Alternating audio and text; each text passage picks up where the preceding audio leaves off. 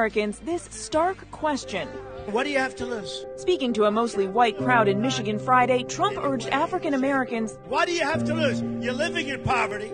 Your schools are no good. You have no jobs. 58% of your youth is unemployed. Donald Trump throwing those Valdosta University students out of his rally yesterday, even though they weren't protesting anything and they were African American. Our president will start a war with Iran because he has absolutely no ability to negotiate.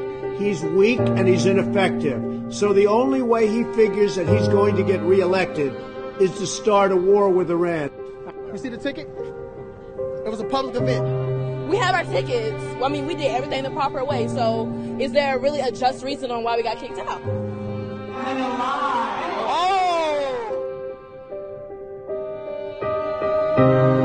and asked African Americans,